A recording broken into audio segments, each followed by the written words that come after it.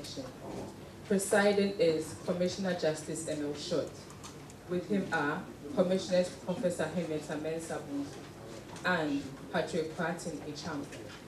The sitting for today, the 18th day of February 2019, is in session. Good morning, sir. And you are welcome. You may sit down. Thank you, sir.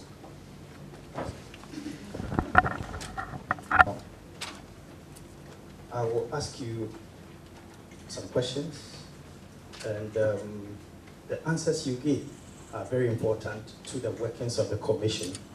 So please be as direct and as candid as possible. Yes, my lord. Very well. Will you, for the purposes of the record, state your full name and position to the commission? My name is Samuel Kojo Azugu, Deputy Sublieutenant of Police, Commander in charge, National Security, SWAT. Very well. By your position, and even the way you are dressed, it is all right to assume that you are a police officer. Is that right? Yes, my lord. And is it also right to assume that you are on secondment to the national security? Yes, my lord. And for how long have you done that? For how long have you been on secondment to the national security? My lord, over a year ago. Is it possible to give a specific time when you started? That is about, because it was February, about 5 days, a year and 5 days, because I took over in February, I think 12 or so, or something. I command. As a commander of the SWAT team, would you please describe your duties and responsibilities to the commission? My lord, as the commander of the SWAT team, I am in charge of policemen who are posted to the national security to serve as the SWAT unit, in the SWAT unit. And my responsibilities include taking direct instructions from my supervisor, who is the Director of Operations, National Security. And I act on whatever instructions that he gives me to use my office to do. Very well. DSP, are you in position to tell the commission the composition of the National Security SWAT team? Yes, my lord. I am the commander, and I have a chief inspector who is the station officer, sorry, deputized by another inspector. I have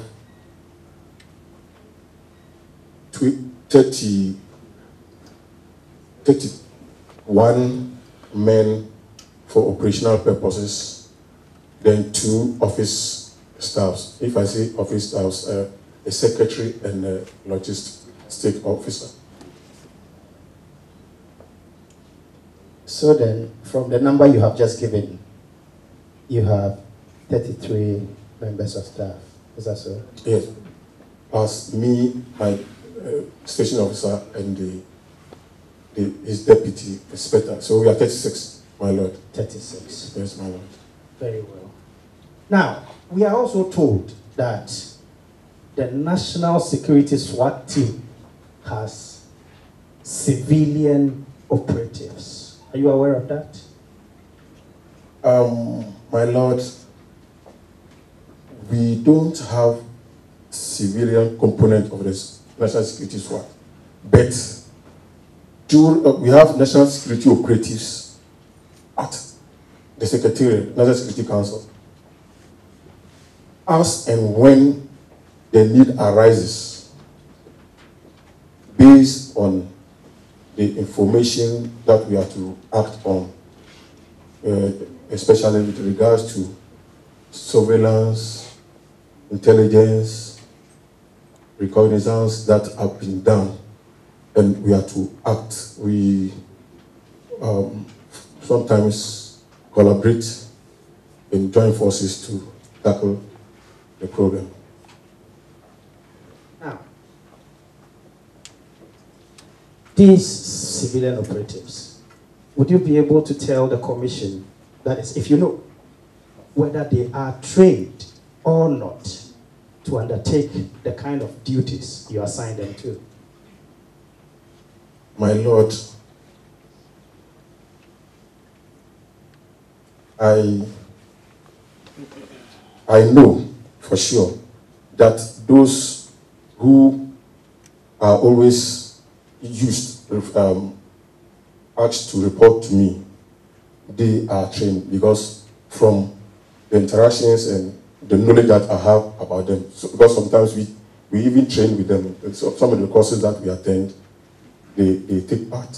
So the Secretariat will not bring somebody who is not trained to join us in such operations.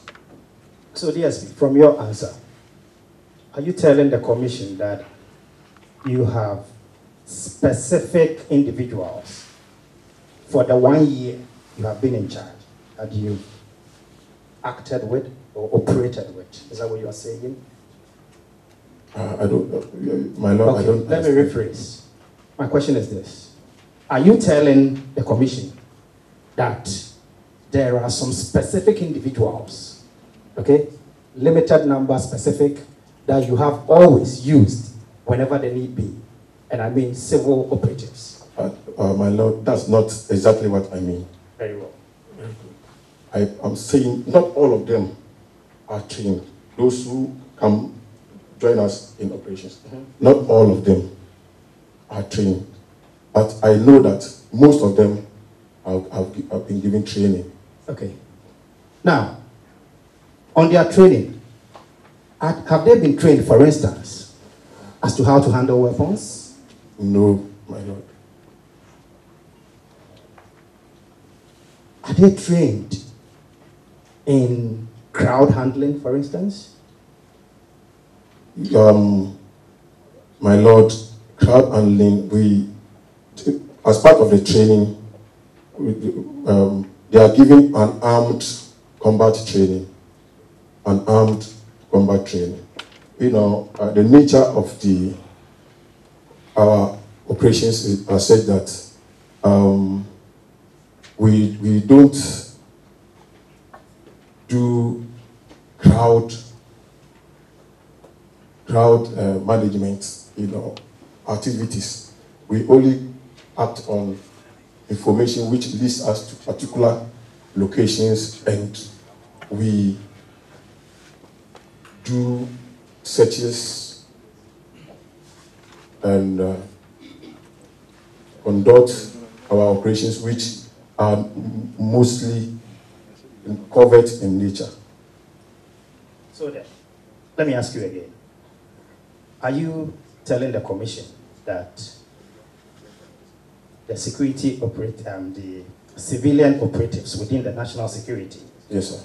as you sit here, you can't tell as to whether they receive crowd handling training or management, if you like? Yes, my Lord, I cannot affirm to that. What about the police component? Yes, my Lord. Chief, so what if in the course of carrying out your duties, you are confronted by a number of people? How do you think these people are going to act since they have not received the necessary training? My Lord, yes, we've never met such a challenge before, so I cannot best, give information on this. What duties are normally assigned to the civilian operatives? Okay, when we, I don't want to divulge, but when we go for at any location for operations, because the police components are armed, sometimes when you have to move in to track people down and you are holding a gun, it may cause problem because maybe the person will try to resist arrest. You are armed and anything at all can happen, so that maybe the gun may fire by mistake and it may cause problem. So when we are moving, the armed men are there to give us cover so that the operatives move in together with me sometimes. Then when we are supposed to tackle the issue, we move and efficiently execute the assignment. Okay, DSP, let me ask you this. What specific duties are normally assigned to the civilian operatives? That one, my Lord, I can't tell. It is only when we are going on operation and they are supposed to augment us that I can say. But there are other roles that they play, very major roles, important roles that they play at the National Security Council. I'm limiting you at the moment to the SWAT team. Yes, sir. Because from time to time, you have carried operations with them, haven't you? Yes, please. You have? Yes, please. Okay. So think of one of those operations, and if it is possible, if you want to, tell the commission what role the civilian operatives play. Yes, most of them, depending on the location, they have local knowledge of areas. So we assign the operatives based on the area that we are proceeding to. And they will have the better knowledge of the... That some of these men were said to have evidence of assault. Would you be surprised? Evidence of assault, as seen having been beaten. Would you be surprised? My Lord, at what point, my Lord? From the police station. Oh, my Lord, yes, of course. My Lord, I later got to know that some of them reported or showed marks of assault on them to the police. You are not able to tell the commission as to how they came to have this evidence of assault. Is that what you're saying? As a commander on the day with your team, you arrested men. After arresting them, you took them to a police station. Subsequently, we've seen pictures or we've been given evidence that they had. In fact, some of them, we are told, or the commission is told, sustained cuts to their head. Would you be surprised? My Lord, as I already stated, as at the time I took them to the police station, I've not seen any mark on them, and none of them informed me that they were injured. My Lord. Would you also be surprised that I have seen here a picture of one of them with a blood-stained vest? Would that surprise you? No, my Lord. That wouldn't surprise you? Yes, my Lord. Is it therefore right for me to suggest to you that as at the time you were taking the man to the police station, he had that blood-stained shirt Is that right? My Lord, I can easily identify that gentleman because after his arrest, he was wearing a white t-shirt. And I even interviewed him. That time, there was no stain in the singlet. But I believe for one reason or other, he used, later when we left, he used that singlet to, wipe the blood that may be coming, oozing from his skirt, which I did not see. But at the time I took him to the police station, his singlet was not soaked in blood. Yes. Yes, my Lord. How come you are so sure of the gentleman I'm referring to? Because, my Lord, he was wearing a white. Later on, I saw it in the media. I saw that particular gentleman in the media with blood. To be frank, when I saw the blood on him, I said, "Wow." Oh, sorry, am I? That's all right. It's all right. I said, "Oh." And how come that this thing was there and I didn't see it? But I realized that because when you get a cut, maybe immediately the blood will not be oozing. But when you disturb the cut, then it starts to ooze. I think that's why at that particular moment, we could not find the blood oozing for him to use the singlet to wipe it. That's my.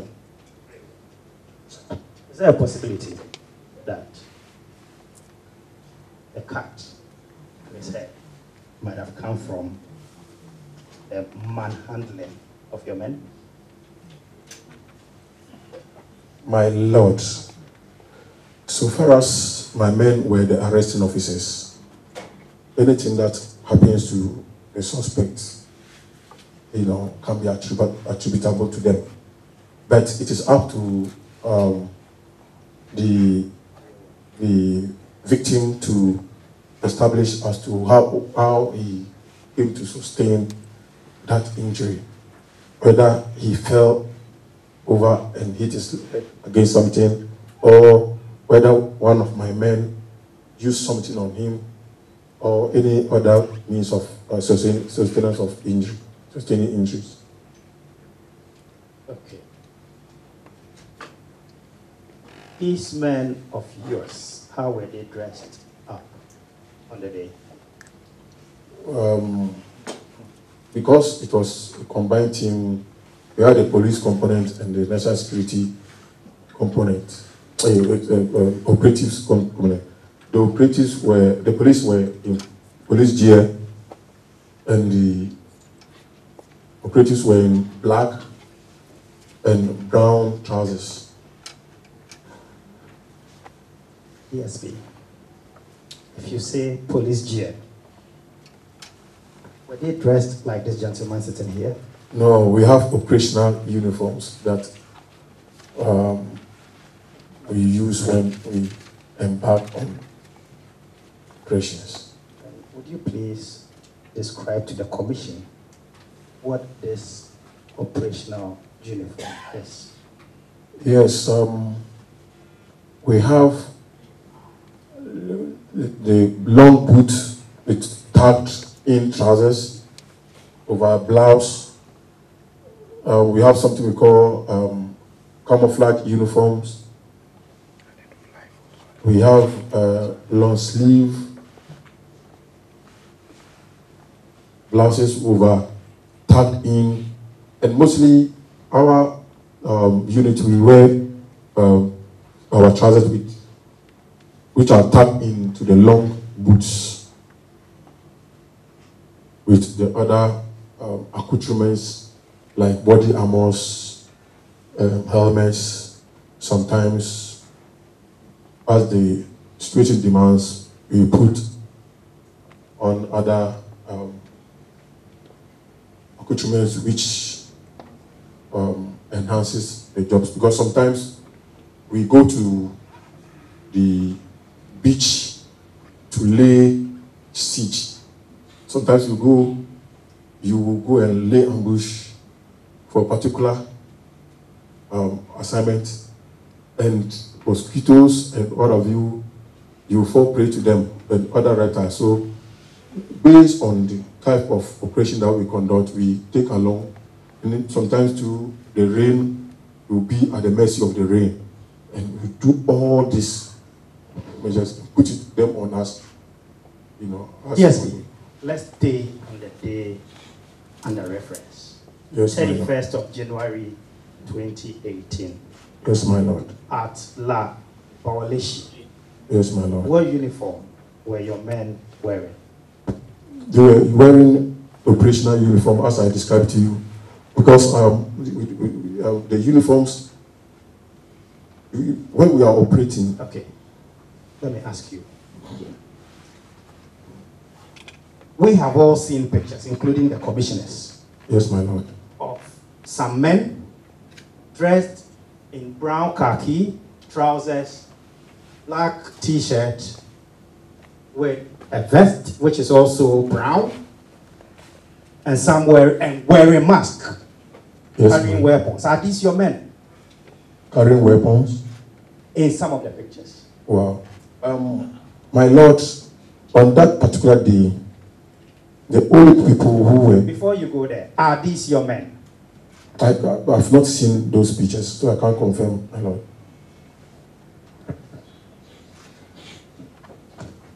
Unfortunately, I don't have these pictures in colors, but then you can easily tell.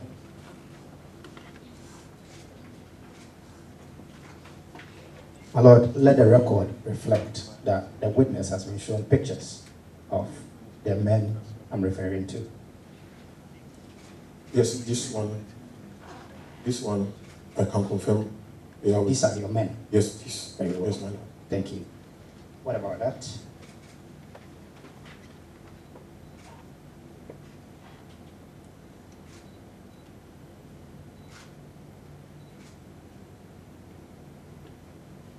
Because it's black and white, and this one easily identified, but this one I cannot ascertain. Very well. But then for the record, you can tell that the picture I am showing you, even though it's black and white, yes, my Lord. They are your men? Yes, my Lord. You can also say for the record that some of them are wearing helmets. Yes, my Lord. Over mask. Yes, my Lord. You can also say for the record that some of them, though they are not wearing helmets, yes, my they Lord. are masked. Yes, my Lord. Now, talking about weapons, on this gentleman here standing behind the car, what is hanging by his side?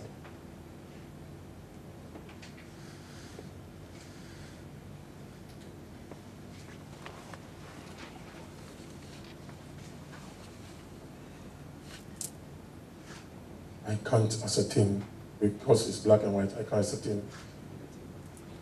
Very well. Now, you have told the commission yes, that your men fired gunshots. Yes, my Lord. But then you are doubting when I told you that they were carrying arms. Is that it? Yes, sir. My Lord, I said we issued arms to the police, and I even ordered them to give the warning shots. What about the civilian components? Nobody was issued with the gun. Now, these men we see here, yes, my Lord. Is there any, to the best of your knowledge, yes, my civilian Lord. component amongst them? At least you were with them on the day. Yes, my Lord. You set off together. Yes, my Lord. Yes. So tell the commission.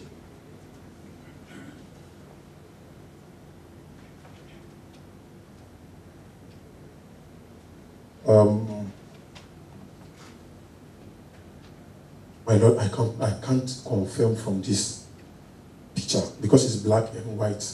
Very well. Yeah.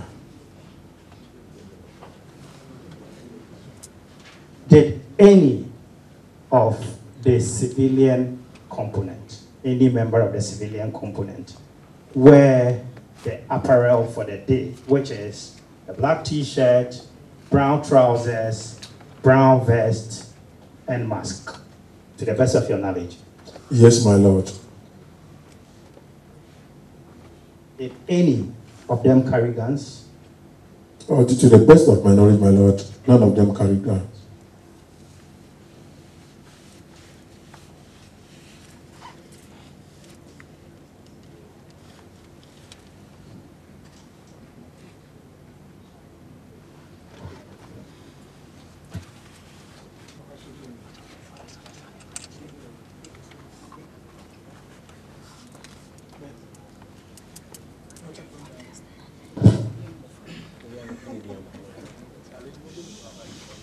Now, DSP, from your account, anyway, before I come to that. My Lord, I think the name has come. Can I have permission?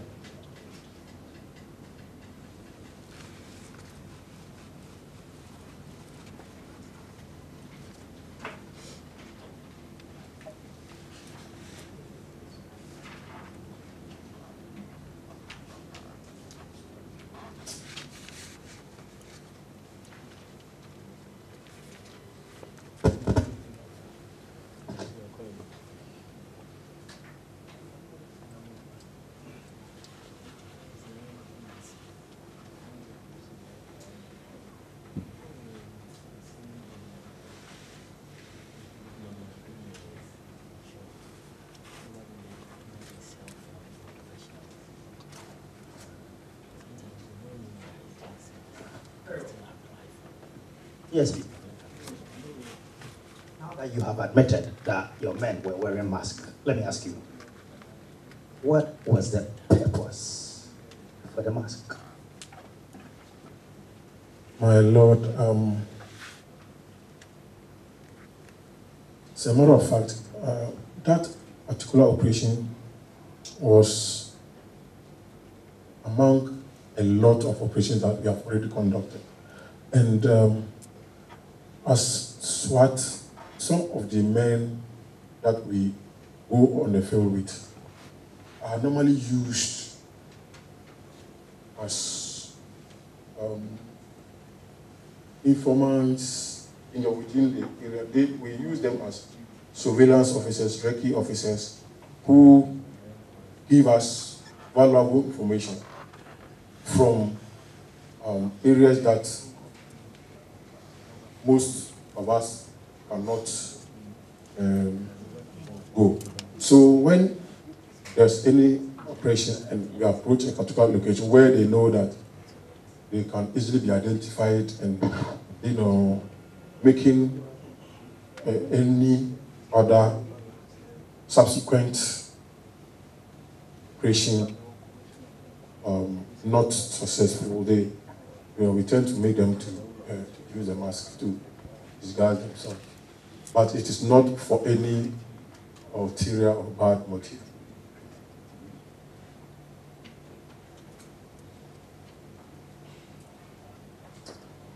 DSP,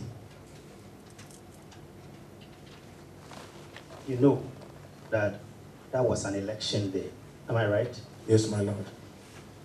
And the election was taking place within the same constituency as you were going for your surveillance, am I right? Yes, my Lord.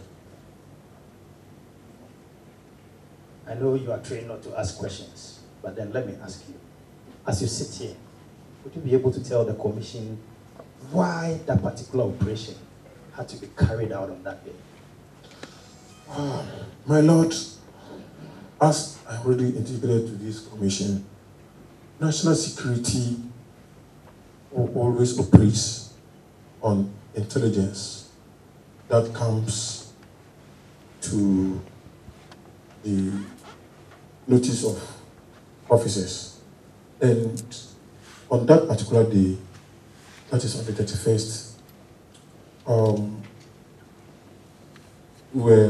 I was made to understand that there was some infiltration going on of arms and ammunition going on. And there was a surveillance which had been placed on the people who were involved in that nefarious activity. And at that particular moment, even though that's why when we got to the location, the perpetrators wanted to take advantage, according to our intel, wanted to take advantage of the situation of, that is the by-election, to perpetrate whatever intention that they had. And that's why that day we have to move cautiously. And I, as a leader of the team, I took into cognizance the fact that it was an election day, and that day, that location too was there was two police stations nearby, and that was why I was so tactical, on arrival at the scene, because we had not even contemplated to move. We were staying put at that location for further, information as to whether to deploy or not to deploy. My Lord. To deploy or not to deploy. Did you deploy? We didn't. We were only in the initial stages, as I told this commission. When we arrived, there was traffic on the main street, so I took it upon myself to make sure that the area was cleared of all vehicular traffic to make easy movement of traffic. So that was when the whole thing started. Now, DSP, from your account, you were actually in the area to carry out an operation. Did you manage to?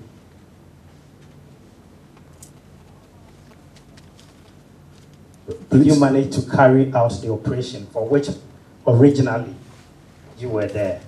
My Lord, because of the incident that occurred, we could not, so we have to abort. So then, if I heard you right, there's an intel of a stockpile of ammunition in a house. A team that included 25 policemen decided to abort it because of a certain incident. Is that so? My Lord, as I indicated, due to the incident that resulted from the shooting that attracted us to the house, at a point, I have to use my discretion to know that when this thing was, the shooting was going on, it attracted a lot of onlookers. And also, for the fact that a police station is a block away from that location, I found it prudent to withdraw the men. But before that, we call for reinforcement for them to come and take over. Because when they come, their mandate may be different from us, because we were coming to, but when they come, since the police come, they will secure the place so that any other further evidence that will be available, they will secure it at the location for any possible investigations. When you talk about evidence here, would that include the stockpile of arms you were supposed to go and secure? Intelligence, my Lord, there is the probability that you get your intelligence right. Now, Yes. subsequently, the election we all know ended at 6 o'clock. Is that so? Yes, my Lord. Did you make any attempt to go and check whether truly this stockpile of arms existed? My Lord, the police, CID, the regional police command took over the premises. So we did not go back there. as a team to go and search for hands, because before we left the scene, the reinforcement, the backup had arrived, and they secured the location.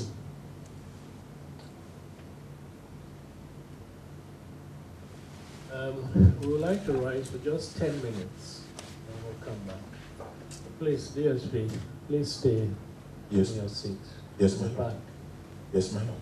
in about 10 minutes. Yes, my lord. All right.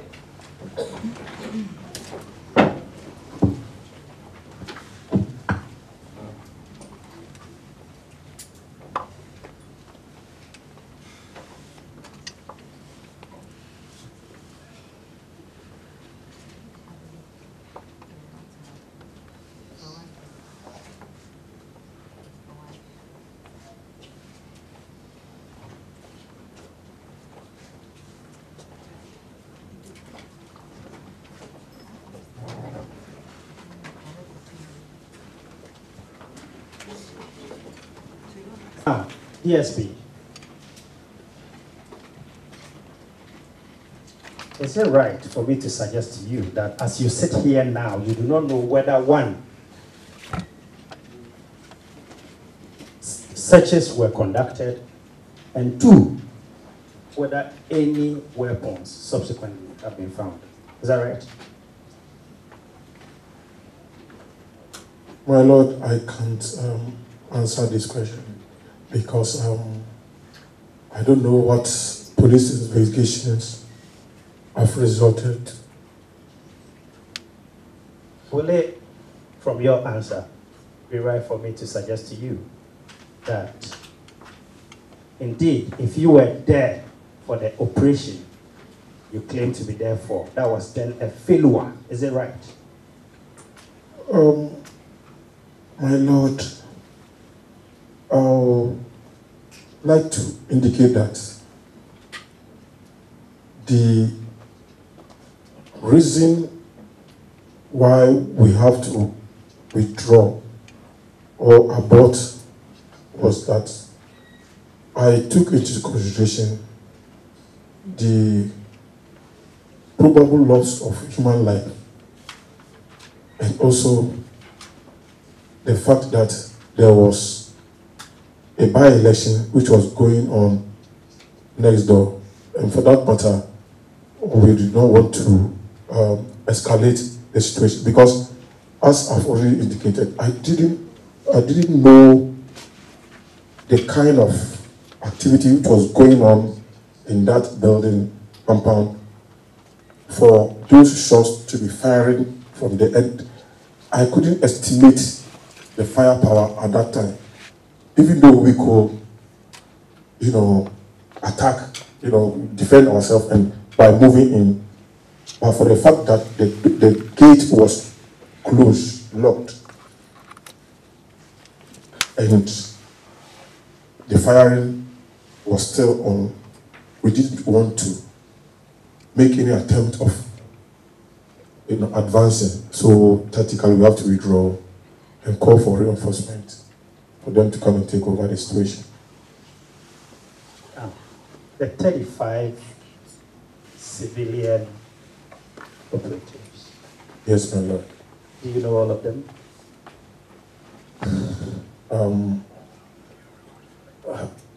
I know a few of them. Personally, I know a few of them, but not all of them. Will you be able to give their list to the commission? I mean, list of names?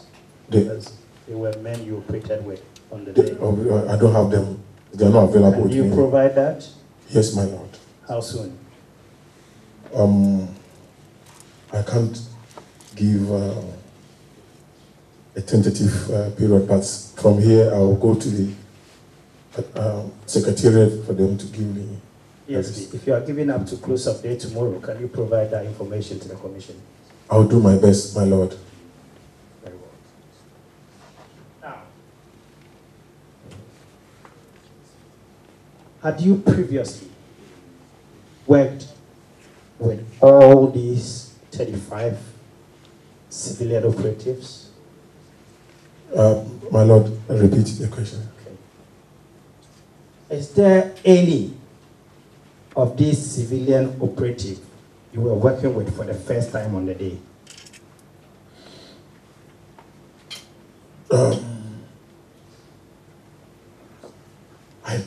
I can't identify any of them because, my Lord,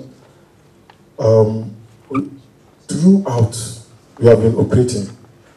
You know, this is one of the operations that we had that number of police and operatives.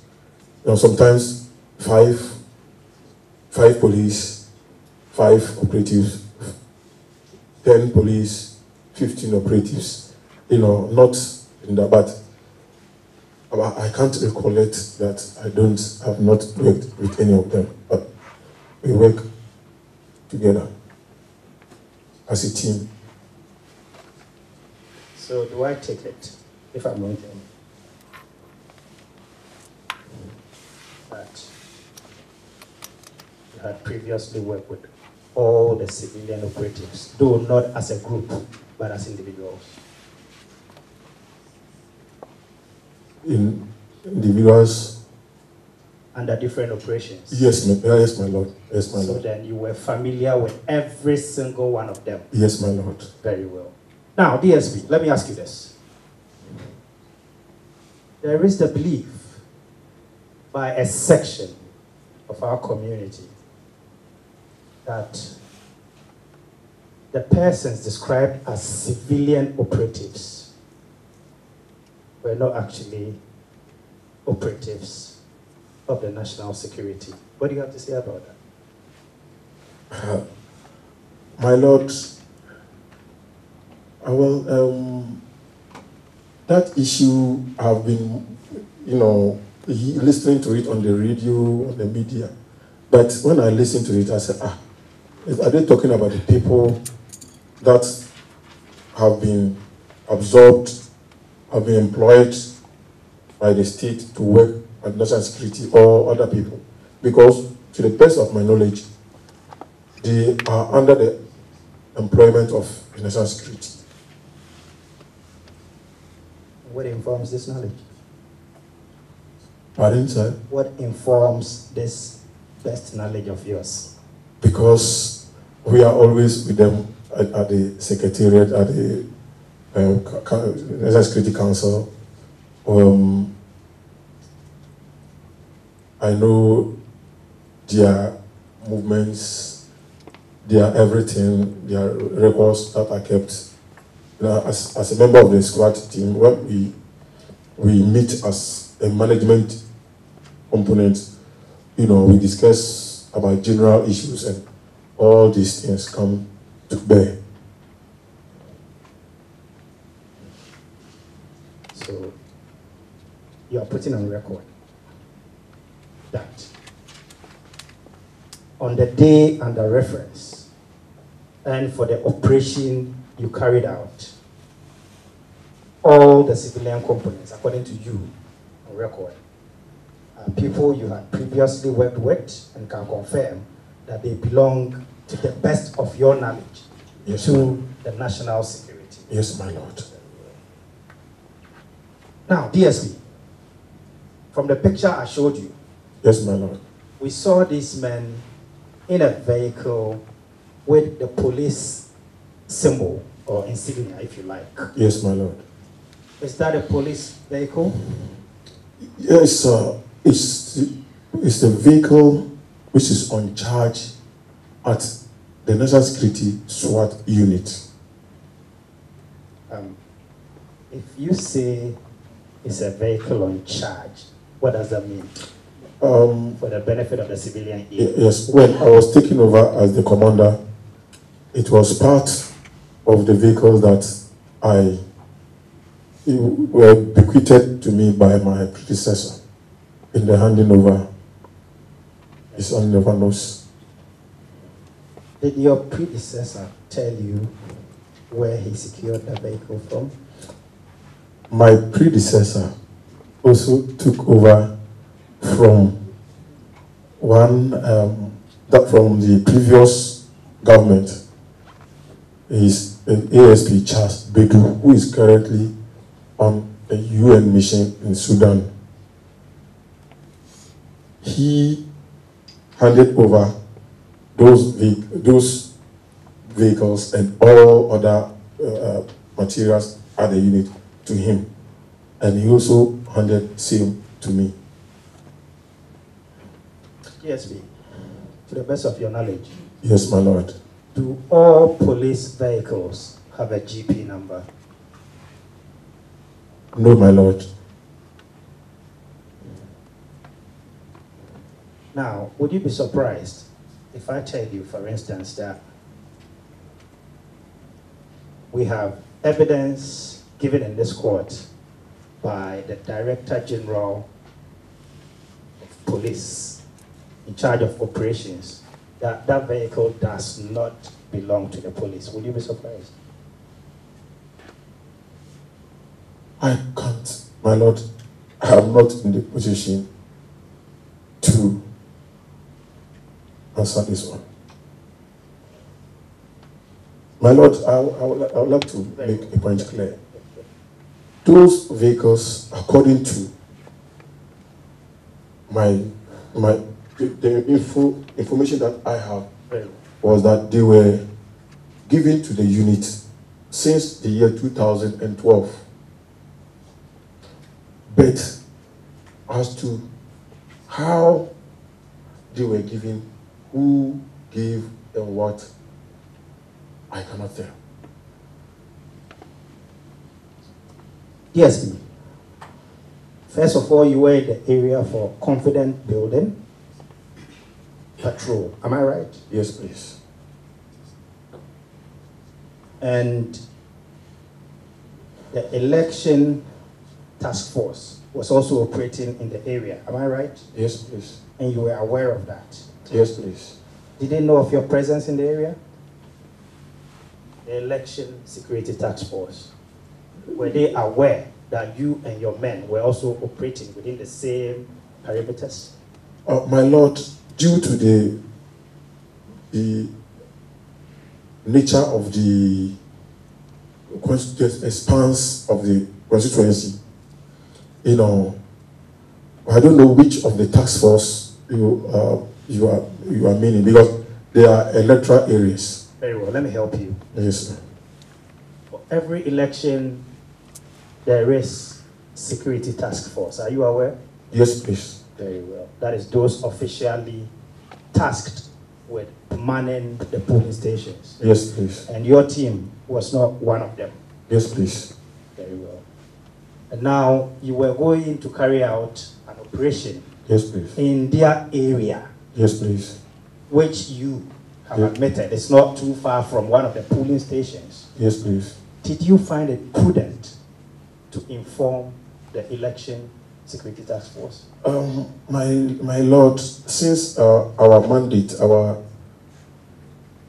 mission that morning was not related to elections, I did not find it prudent at that moment, because if I tell them that we are in the area, the next question is, what are you coming to do? And intelligence gathering, our intelligence which we are gathering may be violated. And that's why we didn't find it prudent. Now, here's me. Let me put this directly to you. There is a belief by a cross-section of our society that you and your men on the day were not in the vicinity for the said surveillance operation you claim. What do you have to say? My lord, I would like to confirm to this commission that we were there for the purpose for which I've already stated. Now, have you, subsequent to your operation, written and after action report. DSP, Yes, please. do you have a copy available for the commission? Yes, I have the sheet that I sent to my immediate boss, that is the Director Operations and Other Security, and also my statement I made to the CID investigators. I made a report.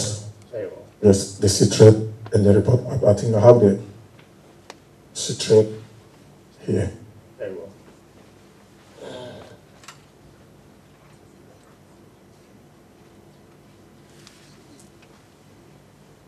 If you say secret, what do you mean? For the civilian man. Situation report, my lord.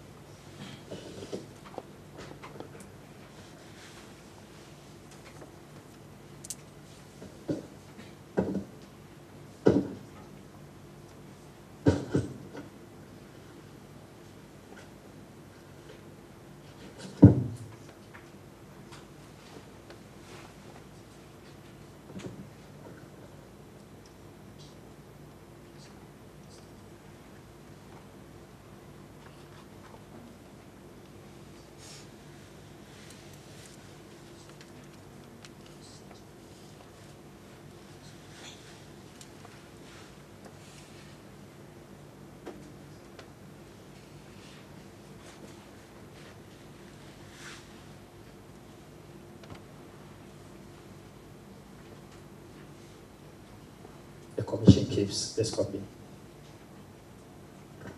Yes, my lord. You don't mind or you do mind? I mind, my lord. The commission can keep it. Very well.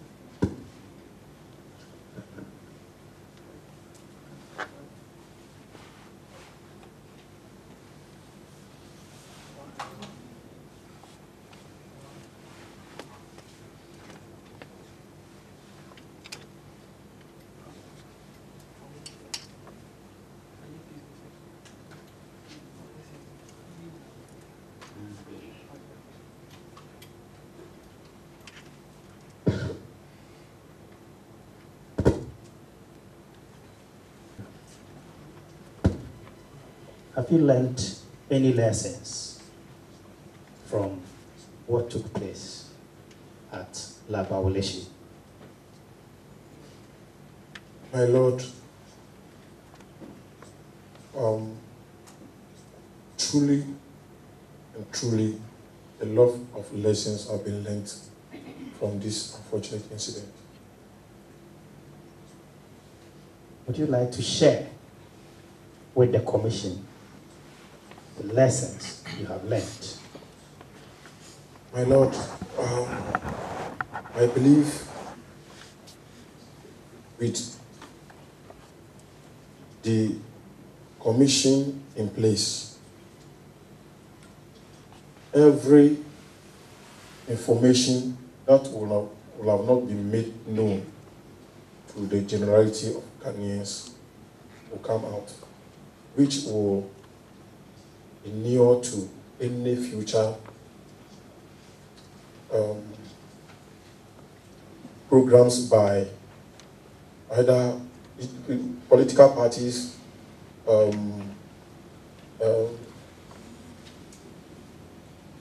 civil organizations, religious leaders, chiefs, and people of Ghana, so that whatever lessons that will be learned from this incident can put us in a better state to move Ghana forward. Yes. What you have just told me is the expected recommendations of the commission. The question I asked you was about personal lessons, which will also help the commission in its recommendation. Have you learned any personal lessons going forward, and what are they? My Lord, I will never wish this situation that I found myself on any person, even including my enemies. Because, come to think of it, an officer in charge, operation, with good intention. Because whatever we're going to do there was not on personal basis. It was for the interest of the security of the country as a whole. And if it has turned out like this, me as a person, my name has been bungled around, in both positive, negative, political, and whatever. I have families, I have kids. They watch TV, they see their father being bastardized. Even though I know from deep from my heart that I'm doing my best to contribute to country. So, my honorable commissioners have learned a lot of lessons from it. And I'll move forward. So, DSP, finally from me, are you putting it on record that you do not know how, for instance, this person who is said to have sustained a gunshot wound to the leg, you do not know how it happened? My Lord, yes, my Lord. Mr. Chairman, your witness.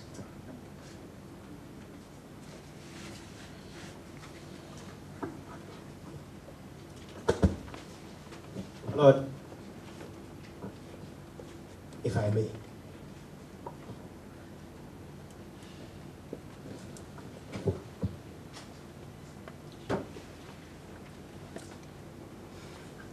Yes, my Lord. The commission will ask you some questions.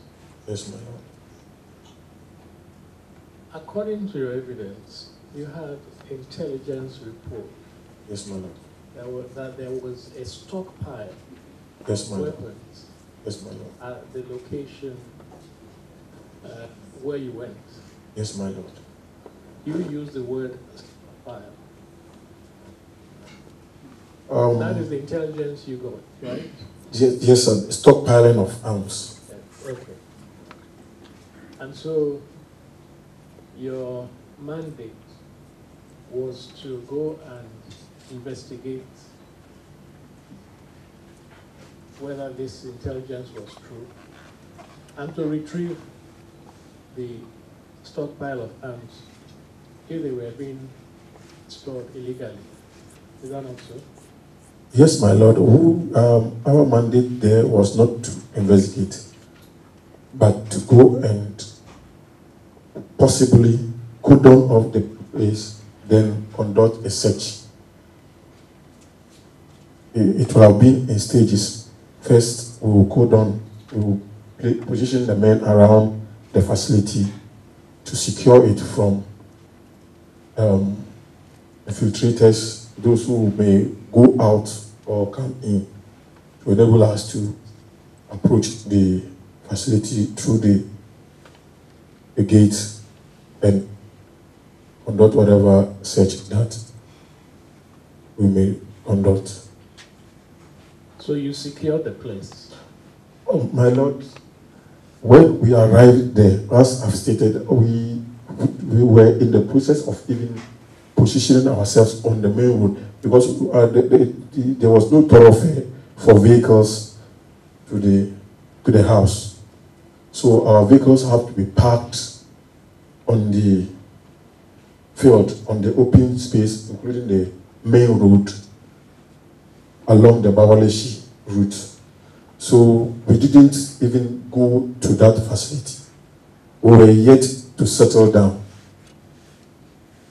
And that's why I stated that when we arrived, we realized that there was, disruption in free flow of traffic. So we were trying to control and open up for vehicles to ply freely because it was a working day. So there was no thoroughfare to the house, so you parked your vehicles on the street? Yes, sir. And some on the park, on the open space, the football field, the school football field, the edge of it, some of the vehicles, because we were 10 in a number, if we say we are going to park along the road, it will, impede traffic. So some have to move onto the field and park off the road. And after that, did you instruct your men to operate so that you could go to the location and secure the place? My Lord, I gave specific instructions to them that they remain in their vehicles until I ordered them to come down. And that was why I even told you that I took it upon myself to control the traffic. Because we were so circumspect about our movement because of the ongoing elections, on the mill building, just about some meters away from the main road. So I was trying to restrict the movement of the men.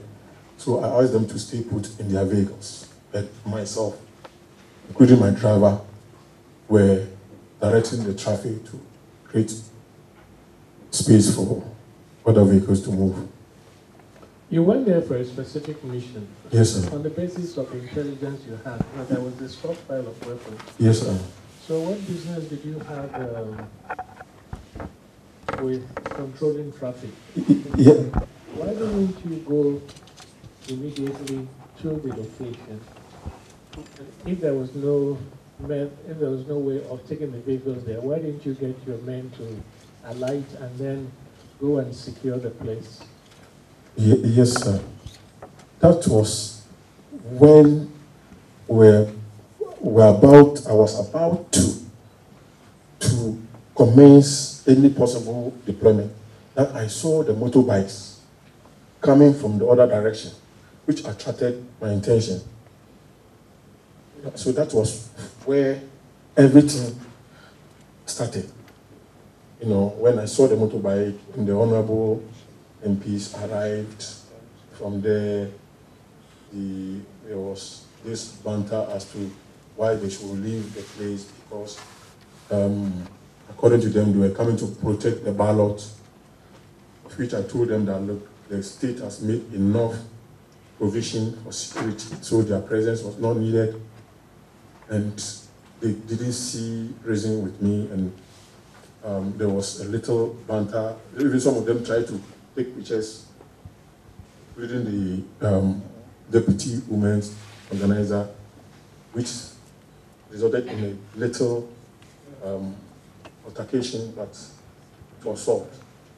Because Honorable Okovondapoy stepped in and we resolved that issue amicably. Okay, after you resolved that altercation, did you and your men then proceed to the house? So, I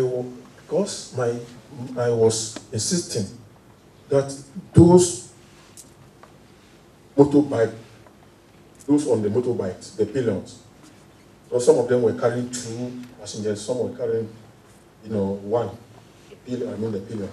So they dropped from the motor and the motors moved away to the back of the building. Now those who dropped, I was insisting that they should leave the place because their presence may hamper our deployments, whatever we are coming to do. So I was making sure that they should leave the area.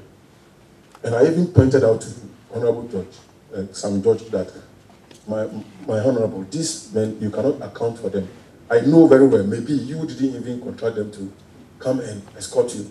From their own volition, they will come and join you. But if something happens, you may not even be able to account for them. So it is in your own interest for you to advise them to leave the place. Okay, at what stage did you then proceed to the house? Was it when you heard a gunshot? My Lord. At what stage did you, after you had resolved this issue about motorbikes with St. George, at what stage did you then proceed to the house where you had intelligence that there was a stockpile of weapons? My Lord, after everything settled, Yeah. they decided to move away. Okay. And moved to the back of the back of the school building where our target was, the facility we were supposed to go and conduct the siege was. So when they moved there, not quite some time, we heard a gunshot. And one gunshot? Just one gunshot. Okay. So it attracted everybody's attention.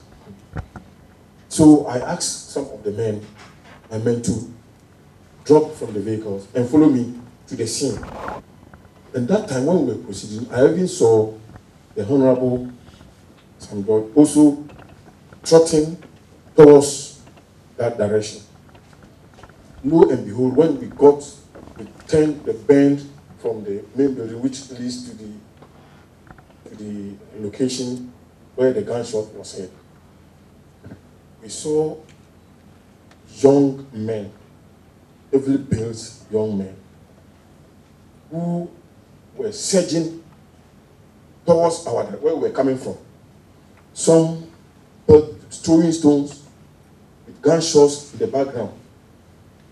To be frank, we were completely taken back because we didn't expect to see that spontaneous reaction from that group of people. So I told my men, the policemen, to give warning shots. So we also gave warning shots. These men who were advancing towards us and throwing stones and firing in the air were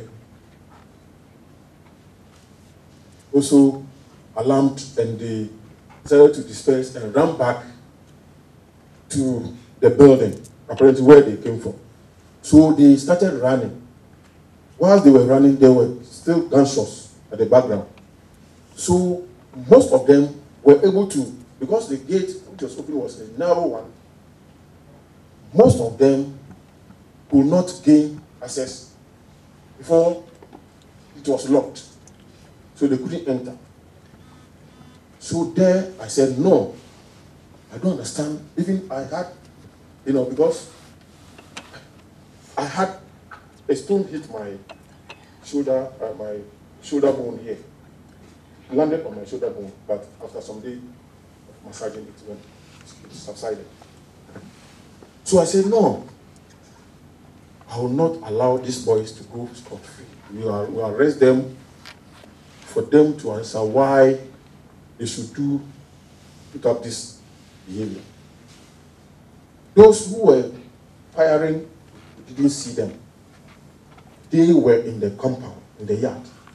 And I don't know whether they were outside and ran inside and locked themselves or not.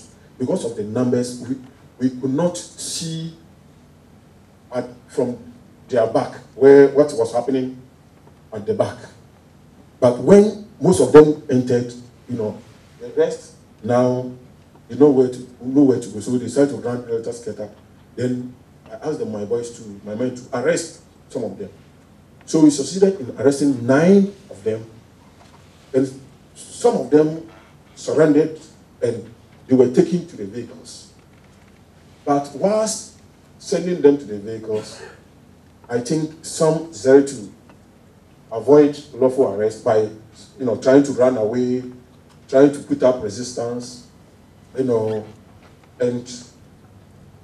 the kind of the minimum force that we all saw was applied on them.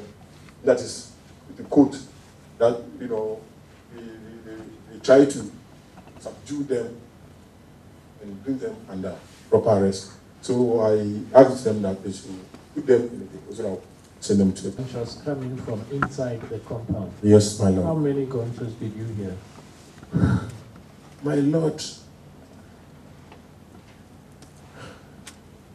I can't put a number on that. Approximately. You know, I know we shot 6. But Warning shots. yeah, 6 warning shots. Yes, Warning shots, I assume to be you shoot in the air, yes, my lord. not at any particular Yes, yes, person or. yes, my lord. We gave warning shots, my lord. Warning shots are shot in the air. Yes, my lord. Okay. Now I'm saying that you can't give an approximate number of gunshots you heard from inside the compound. Roughly.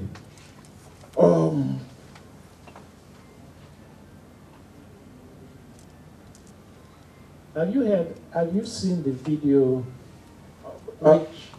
in which it is said that there were 49 gunshots on that day?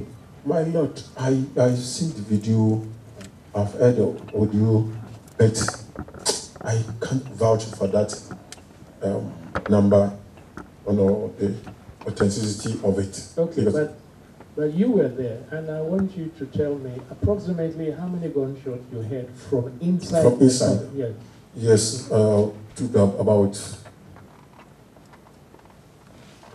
between 20 and 30, but I can't put an exact number on it. Okay. So it means that the intelligence which you had, that there was a stockpile of weapons in this location, was confirmed by the gunshots you heard within the compound, right? My lord, I believe so. Okay. So wasn't that then your duty to make sure that you enter the house and retrieve the weapons and find out exactly how many weapons were there and whether the weapons were there legally or illegally? My lord, yes, but that's why I stated that reinforcement was called in, because our purpose was to go and cordon off the area and conduct a search. But because those plans were not able to be material, because before we operate, we make sure that we secure the area so that no other person who may fall victim to a possible gunshot from the operation that may take place within or without the facility may be harmed. So we make sure that we secure the environment with our men before I lead and go and confront the occupants of the building. But because we were not able to, as a result of the issue that arose, we could not put those measures in place. In our attempt to execute that, by all means, may result in whatever we term as preventive measures in the arena of operation.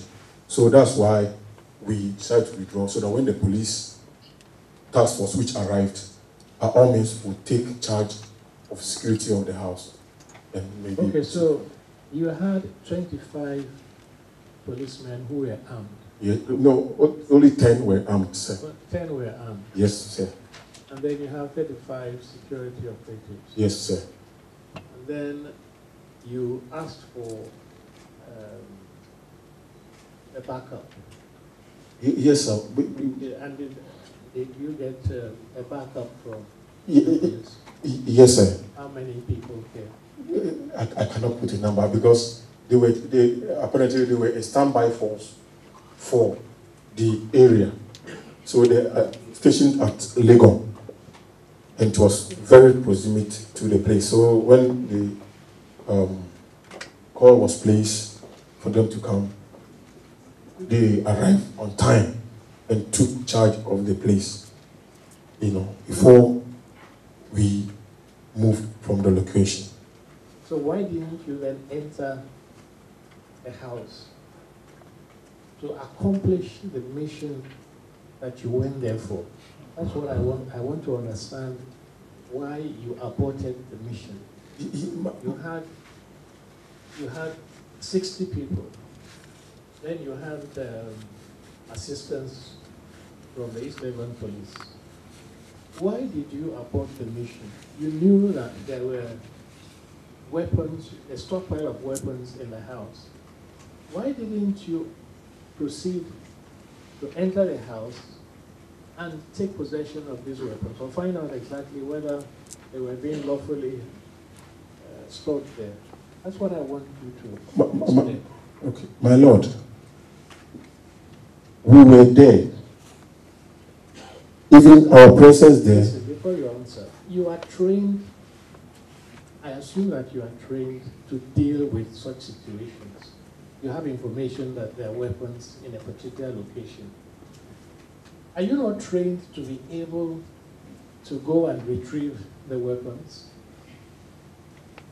My lord, we could not underestimate, I could not underestimate the firepower which was coming from the compound. And for that matter, to avoid the situation from degeneration, we have to withdraw tactically, so that since the police had come there, they will secure the place, they will conduct investigations.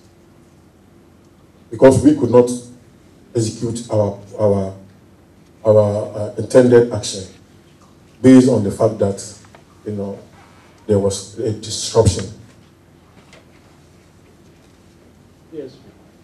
So you abandoned your mission and you handed it over to the police that came. Is that what you're saying? Yes, my lord. And did the police then implement your mission? Did the police attempt to go into the house to retrieve these weapons? Yes, sir. I'm yet to be informed about whatever was found in the house. But do you know whether the police entered the house? They eventually, I know from the videos that I have watched, I've been informed also that the police finally entered the house. From videos, didn't they tell you what happened? Yes, sir. The operations commander, Accra region, confirmed that the police finally entered the house. And what did they find when they entered the house? My lord, that is what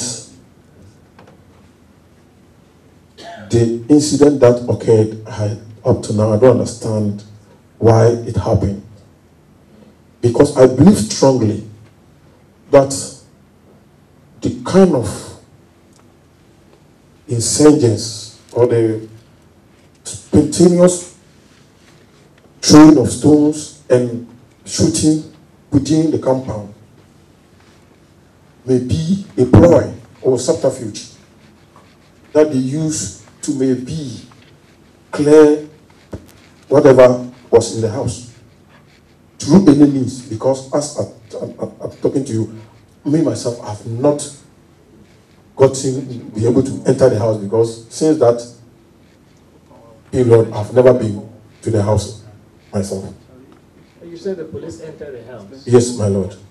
And do you know whether they found weapons there and whether they secured the weapons? I can't confirm, my lord. You haven't received any report since the 31st of January? Because the police is still, they are still investigating, so, maybe they have not made it privy to some of us who are not in the investigation department.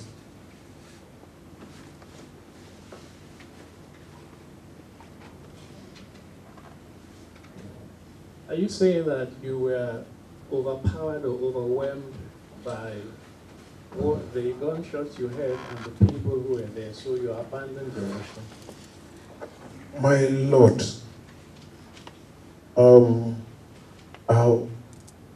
to say overpowered, overwhelmed, based on the fact that, as I stated to you, when we move into operate, we make sure we secure the perimeter, we cordon off, so that we make sure nobody approaches our site where we operate, so that when the need arises for guns to be fired, no innocent civilian minding his way will fall victim. And because we had not put such measures in place as a principle of deployment, we could not execute our intended action to the maximum. Okay, your reinforcements came. Yes, my Lord. While you were there. Yes, my Lord. Didn't that make it easier for you to accomplish your mission? Both your team plus the reinforcements that came. My Lord, yes, we could have done that. Yeah. But because of what happened, I believe strongly at that moment that whatever evidence or whatever thing that was in the house would not have been met, because it may have been tampered with or removed from wherever it was, because of the unprovoked nature of the conduct of the people in the house. The way they surged forward towards us. My Lord, if these warning shots were not fired, I don't know what would have happened to me, my men, and even the MP who was also running towards that direction. I don't know. As of now, I don't understand. I can't put anything on it. Fathom why they conducted themselves in that way. So probably, I believe strongly that they did that to possibly clean the mess in the house before any person can lay hands on them. All right, I'll move on. I'm not satisfied with your answer, but I'll move on. You said the vehicle, the police vehicle that was used, yes, my Lord, was allocated to the SWAT team, yes, in 2012. Yes, my Lord. Somewhere 2012. Yeah. How many vehicles were allocated to the SWAT team by the police service? My Lord, I can't. The origin of the vehicles to the National Security SWAT, I cannot pinpoint any information on them. The only thing I know, my Lord, is that when I was assuming office, there was a handing over note from my predecessor, which clearly indicates the vehicles, all the materials on charge, except National Security, and I actually inherited it from him. You said you went with how many vehicles? 10 vehicles, my 10 Lord. vehicles. Yes, my Lord. Including the one that was marked police. Well, that's different. Yes, sir. We had 3 marked police vehicles in that operation, sir. Okay. You heard the statement by the IGP that he did not know those vehicles. Have you heard that in the media? Yes, my Lord. Yes, my Lord. So is it not surprising to you that the IGP did not know about the existence of those vehicles in the National Security SWAT team? My Lord, he may say that based on the fact that the vehicles on-charge national security. We don't rely on the police for maintenance, for servicing. All our maintenance and servicing requirements are addressed to the National Security Coordinator, who provides funds for the maintenance. So I believe that's what informs the IGP to say he's not, because it may not reflect in his records at the headquarters. Since there are police officers in the SWAT team, the National Security SWAT team, Yes, sir. isn't the IGP familiar or know about the operations of these police officers in the National Security SWAT team? Yes, sir. He is aware, he is familiar, because the Director General Operations on weekly basis attends security meeting with our national security heads at the headquarters. So he briefs him on whatever is going on. But about the vehicles, that one, since time immemorial, you know, even if this issue had not cropped up, you know, me myself, I did not know how those vehicles were brought to the unit since 2012. We came and met them and we are using them. And it's like, so even some of the numbers, most of the numbers are not police numbers. They are operational national security numbers on the vehicles. You know, even though you see SWAT on them, but you know, that's the situation. All right.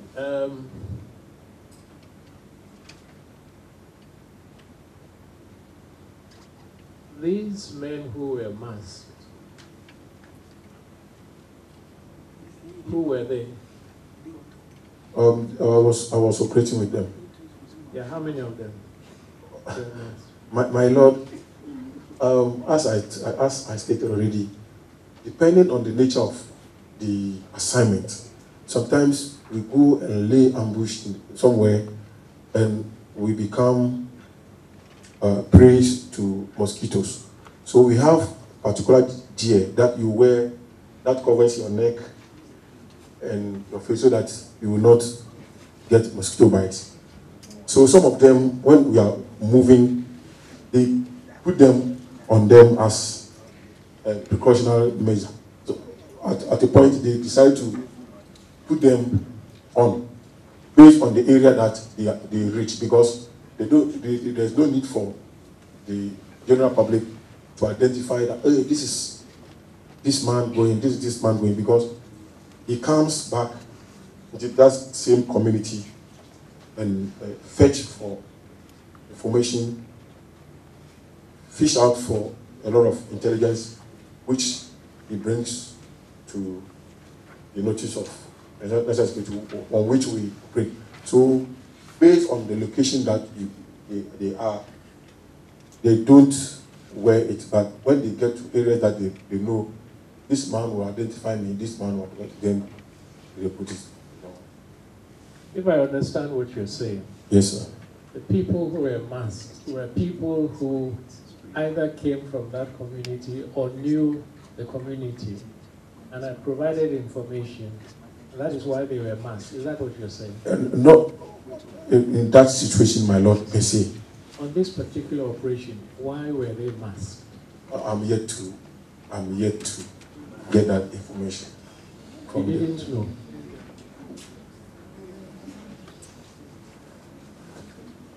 I'm yet to, my lord. Are you aware of any policy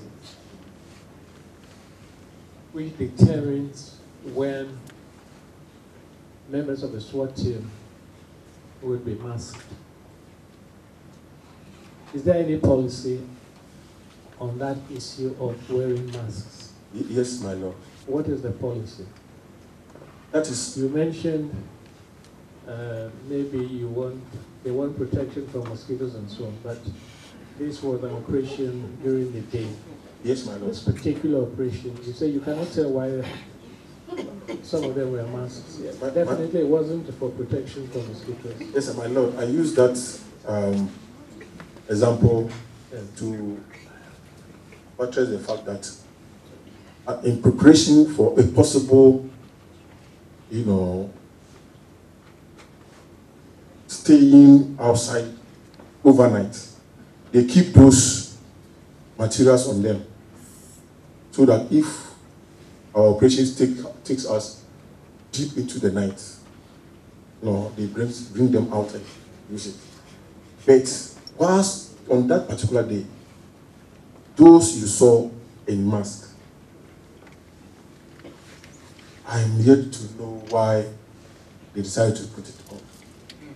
I have to admit that. Even though you were in charge of the team, Yes, my lord. you didn't know why. Yes, my lord. I'm yet to know, sir. Now you knew that there was a polling station nearby where you went with your team. Yes, my lord. Do you think it was prudent for some of your men to be in masks close to that polling station? Don't you think that creates fear and panic among the civilians who will be engaged in voting? My lord, as I've already indicated to you, we didn't go there purposely for the elections, but if I see any of them masked whilst operating, I'll ask him why he has put on the mask, so that if he didn't give me any tangible explanation, I asked him to demask. But on this occasion, you did not ask them why they were masked. I couldn't, because of the reaction, the way, turn of events, due to the turn of events. My lord, all these things from when we heard the gunshot, it lasted just about 50 minutes, space of 50 minutes, approximately 50 minutes. And when you set off, were these people not masked? No, sir. So at what stage did they put on the masks? I believe when we reached the grounds, because if I had seen them wearing masks, I'll ask them to remove them. If you don't give me a tangible reason, I'll ask you to remove it.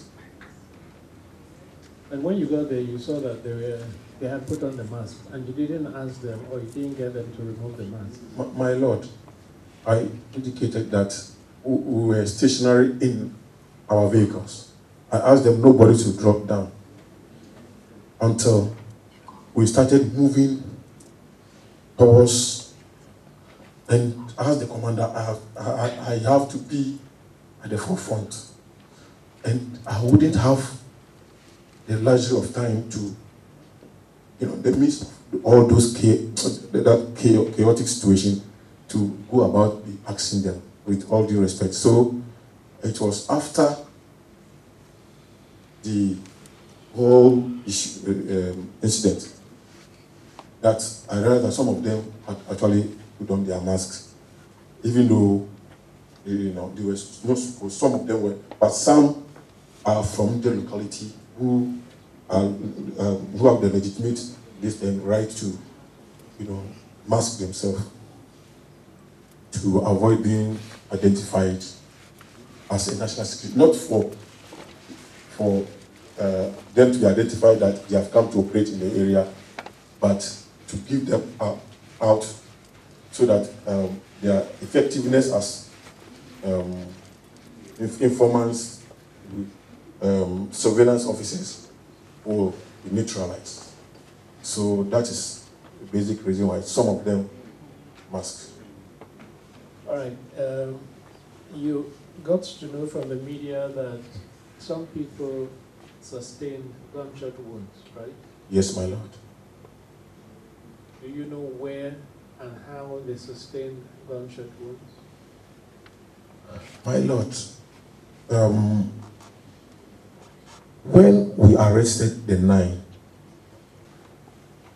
and including the person who is being shown, who is now at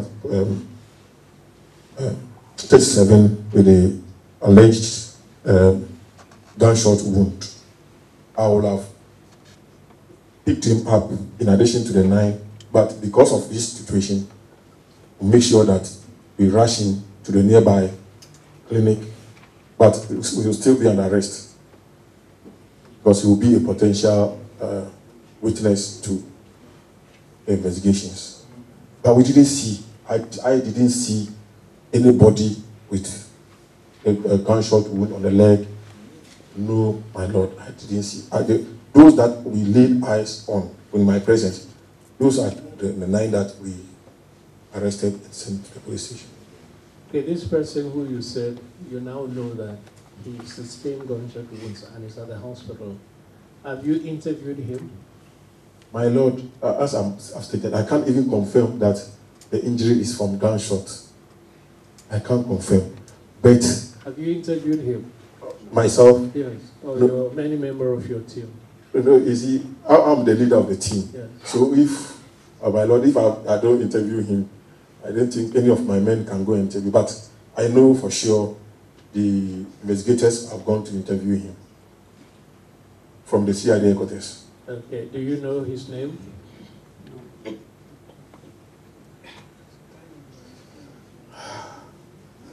I can't recollect his name. I can't keep it. The SWAT team, was it a standing team or was that team composed for this specific operation? Yes, sir. It was composed. You know, sir, depending on the nature of the operations, sometimes we add women because we have some 2 women on our strength. There are some operations which need the presence of women, so that when you go, you use the women to confront women if there will be any body search or something, because a man cannot search; it's not allowed.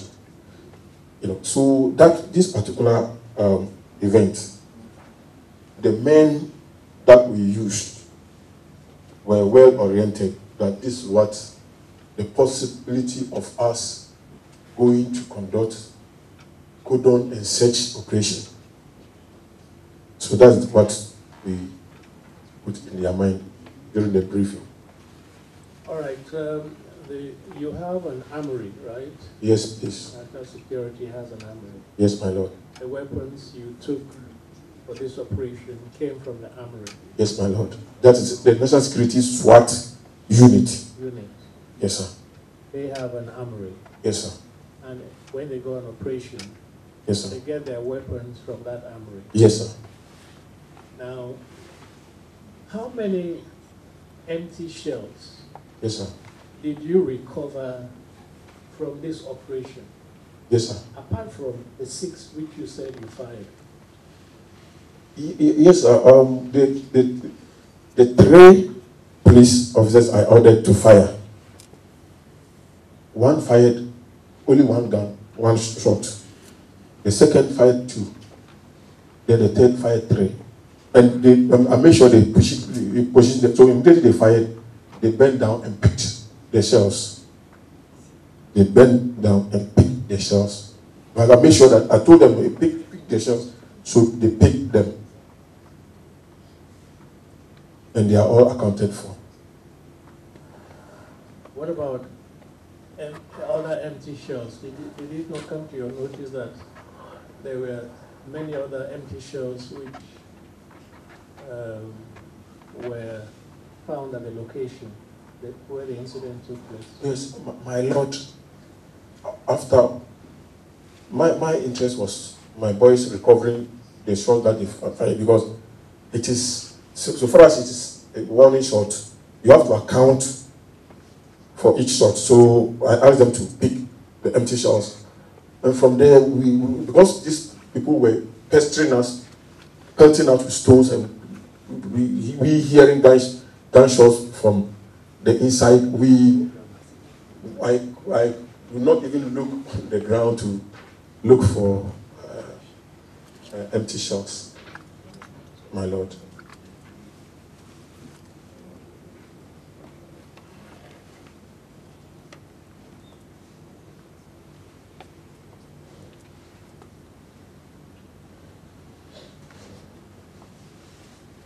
All right, let me just ask you a few questions. Lastly, on the command structure of the SWAT team. Yes, my Lord. So you report to whom? My Lord, police administration-wise, I report to the Director General Operations, Police Headquarters. That is on administrative issues concerning police. But on operational issues, I report direct to my Director Operations, National Security, who is Colonel Michael Opoku. I report to him direct. Then if the information, needs to be given to the police, he will give it to the Director General Operations, Police, Ghana Police. And he is under, who does he report to? Director General, Director Operations. Yeah. Yeah, he is in charge of the National Security Operations. So he reports directly to the Minister, National Security. The Minister? Yes, my Lord. By the Minister, you mean? National Security Minister. Yeah. Mr. Okay. Honorable Mr. Kanda. Kenda. Yes. Okay. What about Mr. Brian Achampo, the Minister at the Presidency for National Security? Yes, my Lord. Who reports to him, and how does he relate to the Minister in terms of operations? My Lord, that one I can't tell. You don't know? Yes, my Lord. Okay, thank you.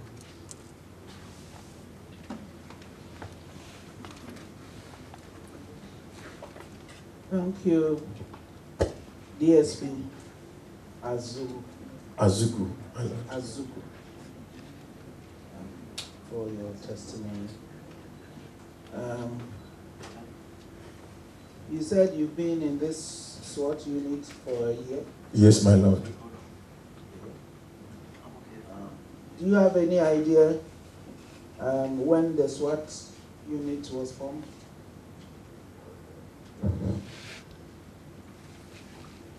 My Lord, it's quite a long time.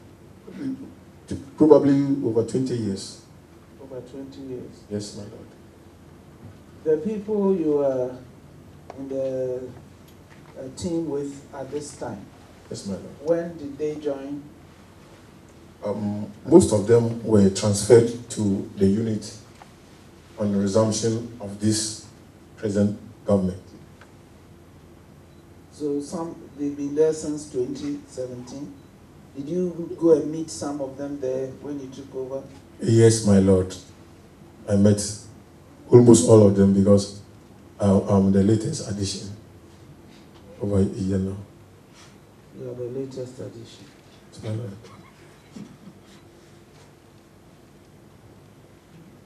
Does the SWAT unit have any relationship with the FPUs?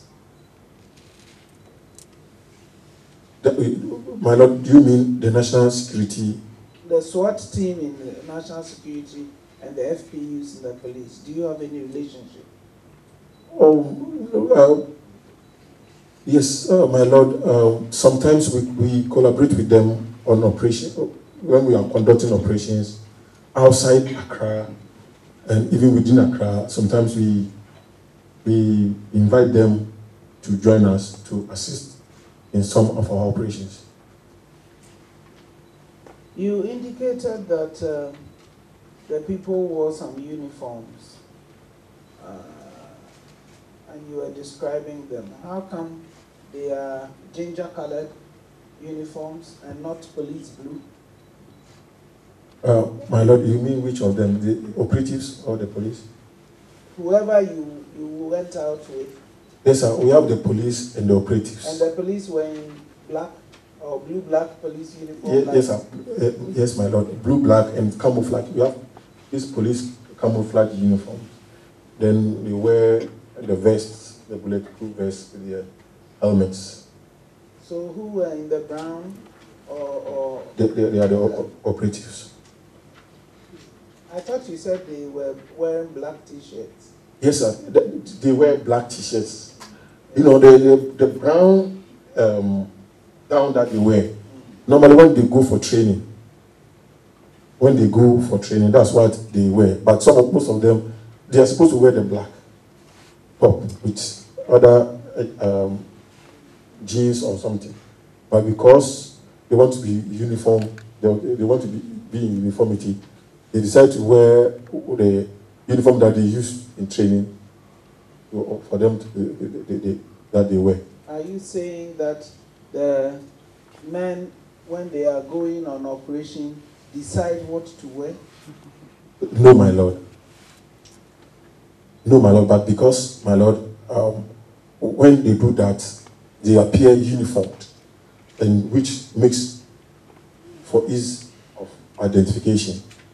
You know, when we go out and maybe we engage, you will know that this man is with you, this man is with you.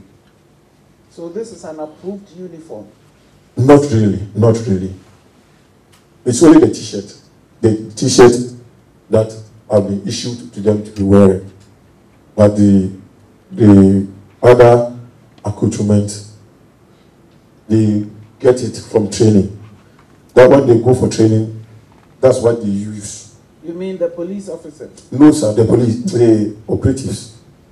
Us? And they dress as they like? No. As long as they are wearing black T-shirts, it doesn't matter what else they are wearing. Is that what you're saying? Yes, my lord. Okay. So how do you know, at any point in time, how do you know who in your unit is going with you, since they can wear whatever they want? At this point, my lord, I don't really understand if you can elaborate a bit, because, you know, we have to... These operatives are civilians? Yes, civilian operatives, yes, sir. But they yes. wear uniforms? That is the T-shirts, yes, my lord. A uniform can be anything, as long as everybody is wearing it. Yes, my lord. So they wear uniforms, but they are civilians? Yes, my lord. And you say they wear that ginger-colored trousers because that's what they wear when they go for training? Yes, my lord. So you are, in a sense, it's become an approved uniform for operations? My lord, with all due respect, that is not approved. It's not the approved uniform. But they wear it anyway and nobody has complained, least of all their commander.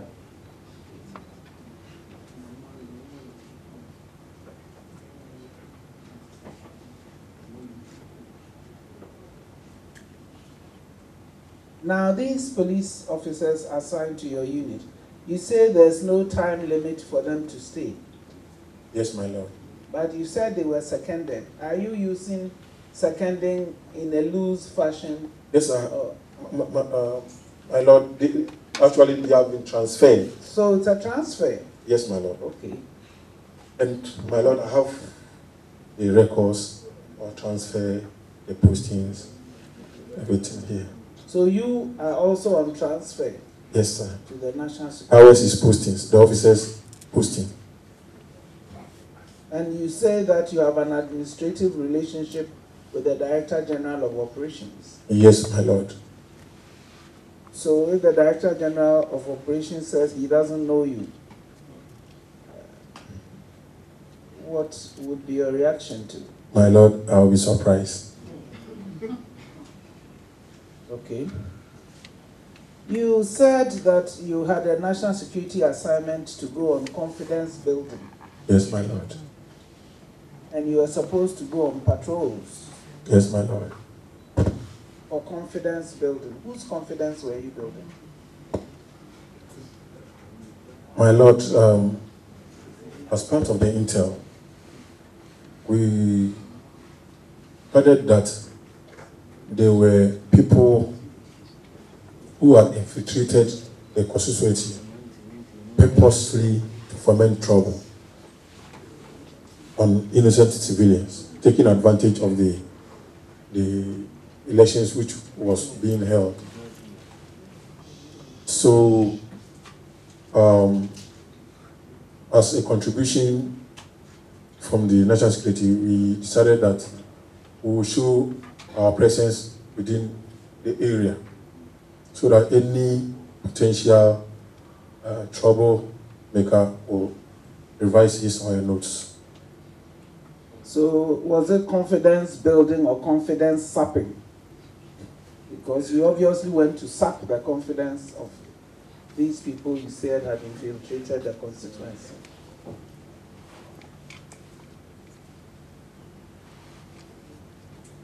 So you arrived at the Labawaleshi Presby School.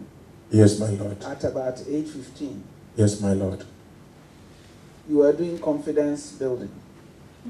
My Lord, as I stated, the intel included that there will be a possible cordon and search of a particular facility around that area. So we proceeded to that location and were putting in place measures to make our deployment very smooth without any disruption to whatever activity is going around the area, including the free flow of traffic and the not to disrupt the election which was also taking place in the adjacent buildings. You said your activity was not election related.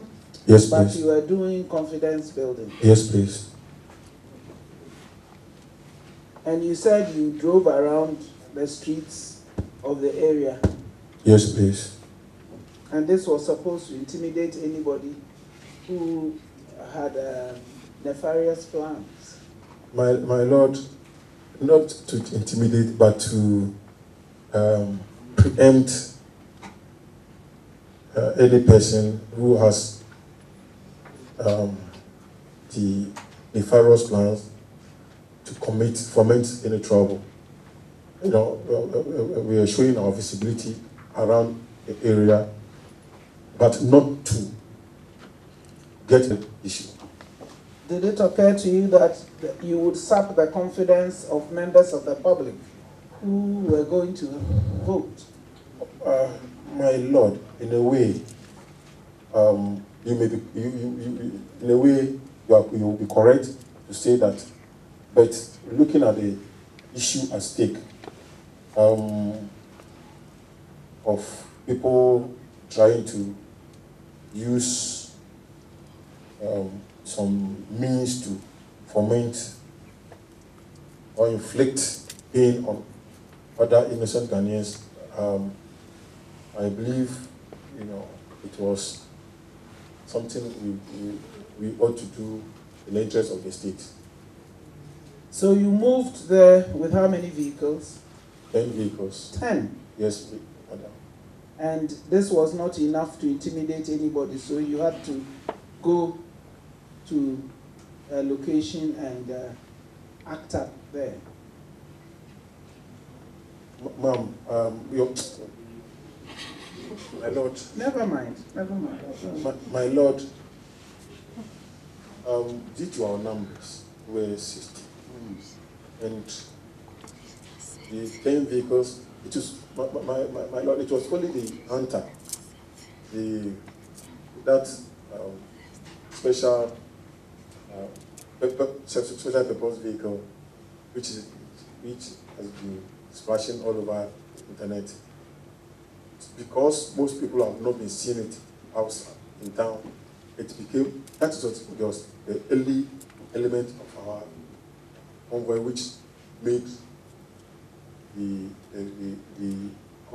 movement very intimidating. Okay. All right. So, thank you, sir. Go on, please. So, ma'am, that is the reason why, the convoy was on, because of the numbers, we could not, fix. We didn't have any alternative vehicles, so we used those small pickups. We don't pick enough passengers. You stated in the SITREP that you went to that school for confidence building. Yes, please. And all the police and the civilians were all mixed up in these 10 vehicles? Yes, please. Was there a chain of command? In each vehicle, my lord. In each vehicle? Yes, my lord. So you indicated that you did not see the assault on the member of parliament. I didn't witness it. Because where you were was different from where that happened. My lord, I would like to explain that at the end of everything, when we were about to move, even, my lord, I was even worried. I was, because I did not see him from the point where we were being pelted with the stones. I was worried that, what is going on? If something should happen to this honorable MP, what are we going to, or am I going to say? Because people saw me interacting with him, running towards that direction, and he goes missing. So as at that time, I didn't even know what was happening to him. So even when we were moving away, I was reluctant to move because I wanted to make sure I've seen him. But because we have to move, we were moving. And my vehicle, as I stated, my vehicle was on the main road in the convoy. It was in the main road, and the remaining vehicles have to arrange themselves before we move. Before we move, we arrange ourselves in the positioning original position that we had, so that we can move smoothly. So whilst I was looking at with the hindsight of the video, whilst I was in my vehicle and we were about to move, that was when the incident, and I don't know why the Honorable MP chose to come to the end, because I believe that was the 7th vehicle in the convoy. And I believe he could have even approached me. If he had any reservation, he could have approached me in my vehicle, because we were about to move, looking at the video that is showing. But he decided to... I haven't seen any video that's showing, so I'm looking to hear from you what happened. Yes. So, my lord, it was with the hindsight of video that I saw that actually my MP was alive. He had no problem, but he chose to be escorted by people to go and attack my boys in the convoy when he knows that I was there. Officer, you are making me sad. You had gone to a place, there had been a bit of a melee. Your MP was there. You were worried about him, wondering where he had got up to, because if anything happened to him, you would have to account for it. You didn't get out from your vehicle to look for him. My lord, apparently he was part of those who entered the building, part of those who succeeded in entering the building which was under lock. Are you guessing, or you know for sure? I know for sure, because those boys who were escorting him when he was alleged to be assaulted, I never set eyes, even they were not part of the riders. The uniform they were wearing, one was wearing... The riders were wearing uniform? No, they were wearing normal mufti. They were not uniform. They were wearing but this particular gentleman who escorted him towards my men in the vehicle, they were also wearing the violet trousers with top black. Even one of them had his dressed hooded. So I was asking, so where were these men? So they were in uniform. They were also in a uniform which looks exactly like what my men, my operatives were also wearing. Now you said that you were worried about him. So you didn't check up on him. So when did you see that he was with uniformed people? It was with the benefit of the video. The video which so it is hindsight. Hindsight, yes, my So lord. you have no way of knowing if they were uniformed people. And that he was with them. And that he took shelter in the locked building. You have no way of authenticating any of this information. At that particular moment, my lord, no, please. Then why are you saying so? Why are you saying he ran into the building? He must have run into the building with them and so on. My lord, that is the information I got from onlookers, my lord. Civilian onlookers? My lord, yes. Gave you information for tactical purposes? My lord, later on, after the incident, somebody called me and informed me. After the incident, so what you are recounting is hearsay. You had gone to a place, you in police uniform, to do an operation. Your member of parliament shows up there. There's a bit of a melee. In your own words, there was firing, and you were beginning to worry about this office holder who must be endangered somehow. You didn't look for him. You left and watched a video later and heaved a sigh of relief that he's alive after all. Does that sound good to you, officer? My lord,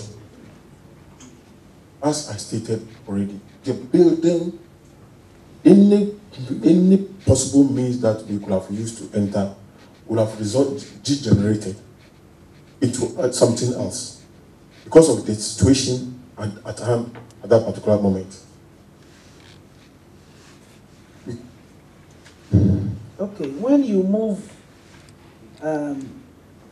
for an operation, there are police officers and there are civilians. Yes, my lord. So who is in charge of the civilian component? The police, the commander. Before deployment. So they are assigned to you? Yes, my lord. So you know who you are going with? Yes, my lord. So you don't need their masks to be taken off before you know who? Oh, my lord, immediately you are masked because they are in uniform. Unless you remove your mask sometime before I see. But Commander, you said the mask is not part of their uniform. They use it to protect themselves from mosquitoes. Yes, my lord. So if they are wearing them at a place where there are no mosquitoes, surely the commander is in charge and can ask people to dress properly because this is an official operation. My lord, I use the mosquito analogy as it was an analogy. As an example. I use it as an example that mask that we use, it depends on the type of operation that we perform at a particular time. You know, sometimes if you say we are going to Tema, we are going to Takrade, they know what kind of operation we are going to conduct, and for that matter, they pick the necessary accoutrements along. And I'm saying that mask, you know, legitimately, when we go on operation, they are allowed those who are known in the locality for the sake of their identity not to be known. They are allowed to wear it. But because it is on them always, based on the locality that you will be, you be tempted to use it because you don't want your identity to be known. So they were wearing the masks with your approval? At that particular moment, I cannot vouch for that because, as I stated, during the chaos, I couldn't have the luxury of, looking at each of them, who is masked, who is not masked, because it was so chaotic that even somebody mask himself, it will be after everything that I will see somebody. And they know that if you are not supposed to be masked and you mask and I see you, I'll ask you to remove it. In the chaos.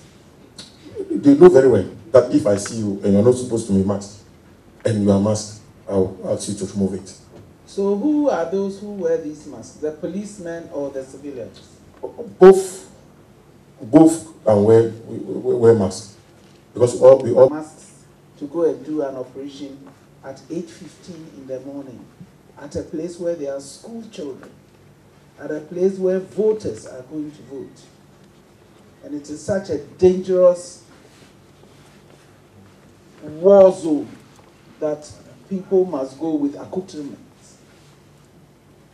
Is that what you're saying, officer? My lord, it wasn't a war zone, my lord. I should hope not, because I drive there quite often. Yes, ma'am. And there were school children in school, weren't there?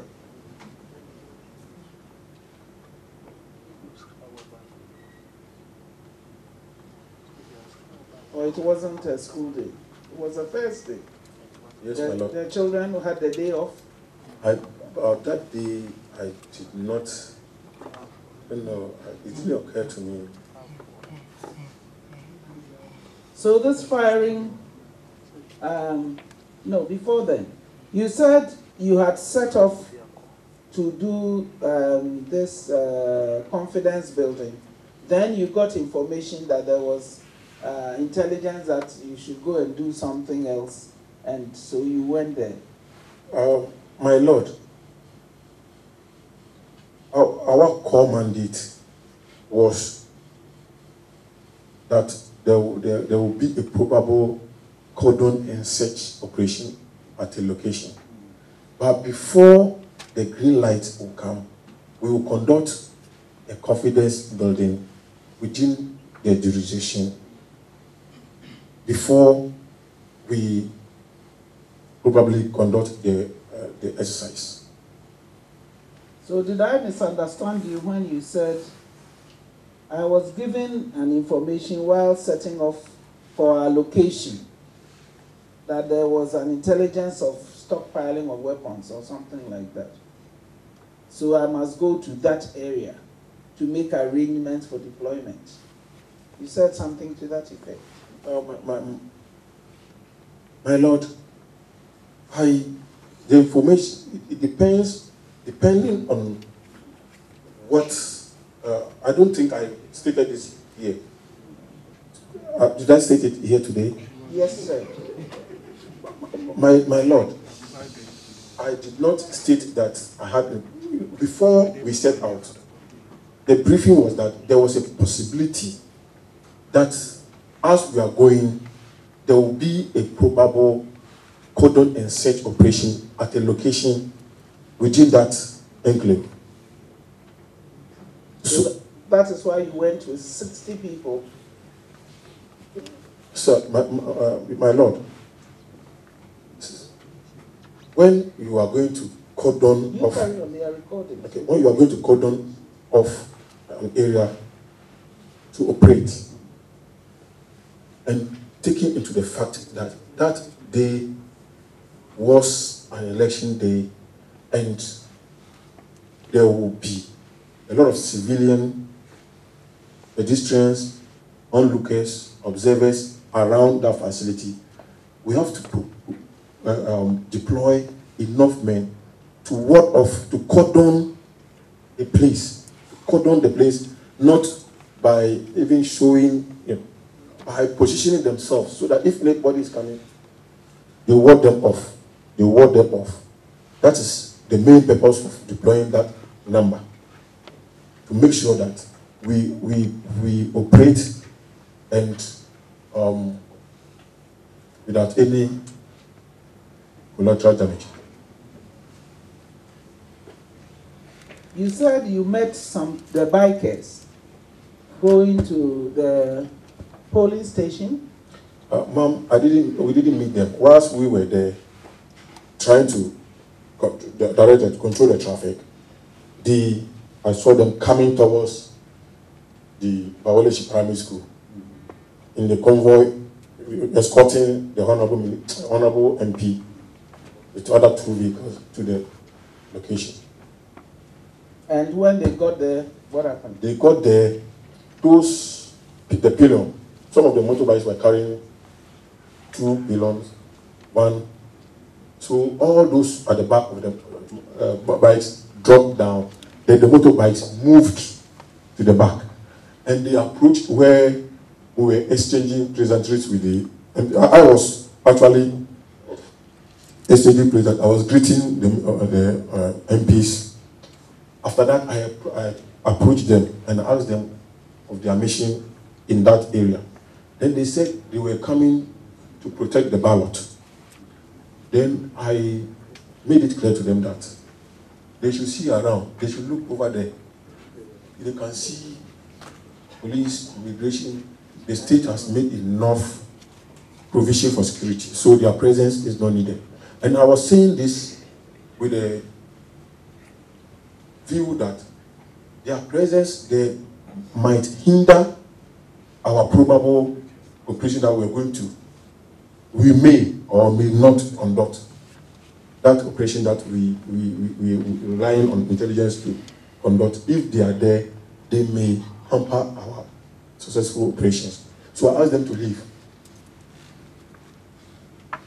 They are not needed there. Did you link up with the one commanding the detachment at the polling station? You know, ma'am, yes, I remember she's a police ASP. I only greeted her, but I didn't even, because she came to me because she saw that I'm a senior. So she came to me, we greeted each other, and she left.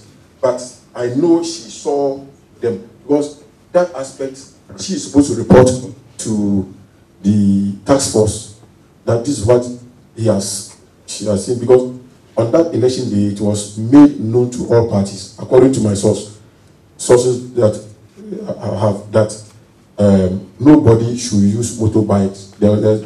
There's no use of motorbikes within the constituency. So that action clearly was, a breach of the whatever arrangement that they had done. As the superior, did you instruct her to inform the operations people that some people had breached the motorbike rule? When she came to greet me, I called her attention to the issue. So I know by all means I drew attention to the fact that... Did you instruct her to report, or you left it to her own wisdom to determine whether she should report or not? Ma'am, because my mission there was not purely election related. And even I confronted them because of our impending operation that we're going to conduct in the area. That's why I even confronted them. I would have kept quiet.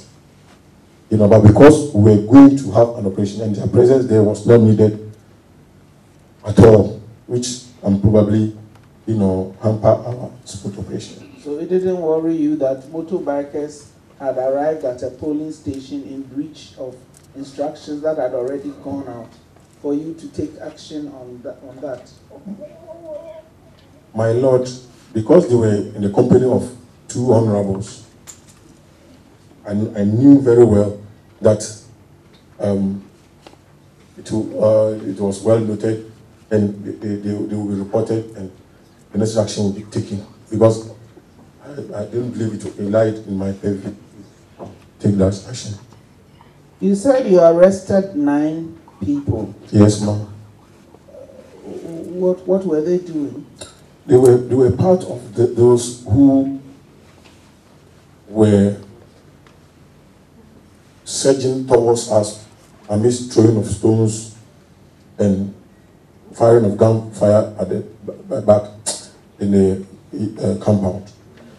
As I told you, when we were approaching, they said in their numbers and moving ferociously towards us, pelting us with stones, and they were firing gunshots at the background. And that was where I asked my men. At the background, how far from the place where you were? But then you'd have seen who was firing. No, actually, the firing was coming from because they were normally more than 100. So the firing was coming from the back of the group which was surging forward. And so you ordered that your people should fire warning shots. Yes, sir. Yes, my lord. And when they fired warning shots, you said the people then began to run helter-skelter. They retreated, and you use the expression helter-skelter. Yes, sir. My lord, I don't know what information got to them, because their movement was so spontaneous that they were surprised to meet us with warning shots. So they suddenly retreated and started to run, find any way they can. So most of them ran towards the gate. But not all of them were able to enter the gate. The gate was locked eventually. And those who could not enter, they said, okay, I will not let you go free. I'll arrest some of you for you to go and testify why you did this to us. This was in a very highly built up area. Yes, ma'am. So there could have been people just coming to look at what was happening. Well, the way the ferocity of the group which was moving, if somebody, I don't believe a bystander, onlooker, will join them to, move with throwing stones. But you couldn't tell who was throwing stones. So yes, Mama. Yes. So the people you arrested, what did you arrest them for? For rioting. For rioting. You told them so? Yes. The suspects. Yes. Yes, sir. For rioting and yes, for rioting. Initially, that was the charge that I gave them, but later we are reviewing what other charges we will level against them. But you told them they were there. You were arresting them for rioting. For just attacking us and rioting. You arrested 9 people. Yes, ma'am. But the station diary records 7 people as having been brought to the station. So what did you do with the 2 others? My lord, to the best of my knowledge, I sent 9 to the police station and handed them over. Were you there when the station officer recorded, or whoever, station orderly, or whoever does the recording, were you there when they recorded in their station diary? I handed them over to the station officer and gave my particulars in the location they were arrested, and stated initial report to them that they were arrested at this location for what I stated. And did you add that you would come back for them? Yes, sir. Anytime national security operates, when we arrest or we get evidence or anything, we look at the appropriate quarters. Like, for say this case, for instance, we only hand them over to the national CID quarters, sometimes BNI, based on the nature of the case at hand. You said you had you called for reinforcement. Yes, ma'am. At what point did you call for reinforcement? Immediately we retreated. And the place was so chaotic. I radioed for reinforcement. Who did you radio to? I called the control. Which control? Police headquarters control. You radioed to police headquarters. Control. So you didn't talk to the Director General of Operations? No, I spoke to him. After calling him about the suspects. After calling him about the suspects arrested, then he decided that we should send them to the East Legon police station.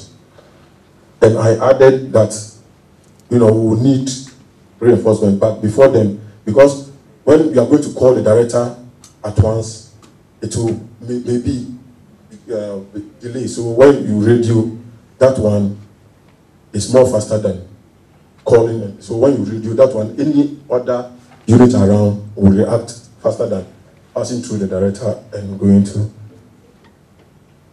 You knew there was an election task force. My lord, I know for sure there should be one.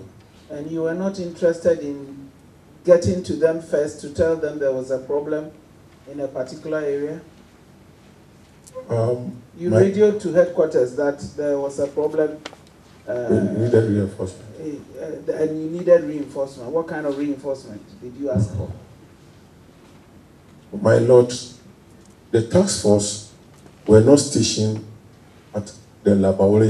They were at Legon in